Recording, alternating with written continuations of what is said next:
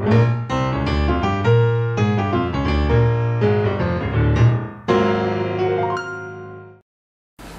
everyone, my name is Selina. Today my topic is my busy life. Ever since becoming a third grader, I have become busier and busier.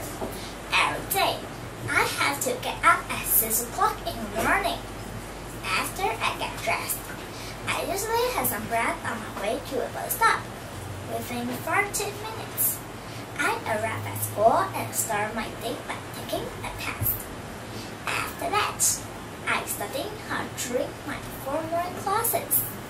At noon, I have a quick lunch and take a short nap to relax. My afternoon classes are 1 o'clock and end at 5 o'clock.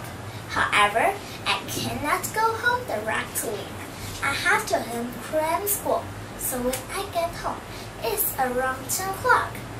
After I take a shower and have a snack, I have to prepare for next day's tests and do my homework. I have almost no time to watch TV or talk with my parents.